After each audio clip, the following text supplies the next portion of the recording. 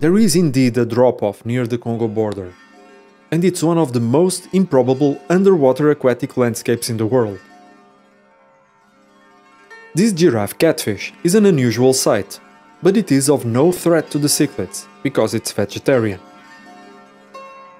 The so-called drop-off turned out to take a form even more unusual than a real drop-off.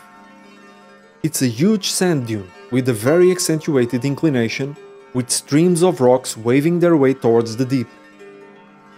It's difficult to find an explanation how such a formation came about, or how the sand does not flow towards the bottom of the lake. The inclination of the sand dune seems to defy physics. Like almost all of Lake Tanganyika, this is an area open to fishing, and it's right in front of a village. And still, the amount of fish life here is outstanding. It's difficult to imagine how this area would be if it was part of a protected area.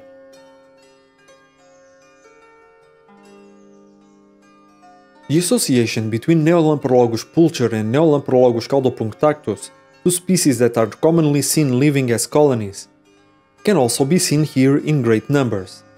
The main difference is that these groups don't include juveniles. On the other hand, although most of the fish are adults, there's no visible breeding activity either. Unlike other areas where these two species live at rock level, they don't seem to be able to hold permanent territories among the rocks. That privilege belongs to smaller but more aggressive species that keep all the others above the rock level. All these fish feed on passing plankton, the base of food chain in Lake Tanganyika. It's difficult to escape the comparison with marine habitats, since these groups of Neolamprologus pulcher with their lyre tails look very similar to the large groups of anthias that inhabit the reefs.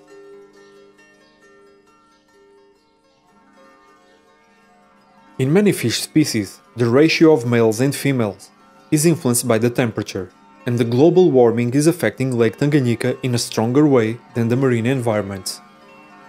These changes in the ratio of males and females have the potential to lead many species to extinction, and the lake's temperature is expected to rise at least C°C till the end of the century.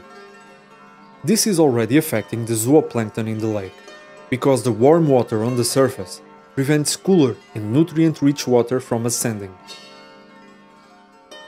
On the other hand, the reason these fish are the object of so many scientific studies regarding evolution is that they are among the fastest evolving vertebrates in the world. It's possible that they will find a way to adapt quickly enough to the changes they will be facing. This film is a portrait of the lake at a specific time. No matter what comes, the lake is so dynamic that most of what is said and shown here will no longer be true as years go by. One thing is assured: as changes come, man-related or not, they will affect this complex balance between the over 200 endemic fish species. Some of them will disappear, while others will thrive, filling the gaps left by the extinct species. Many others will go through changes so dramatic that they will hardly be recognizable. Whatever comes, this will always be an interesting place. As to what species will prevail, all bets are off.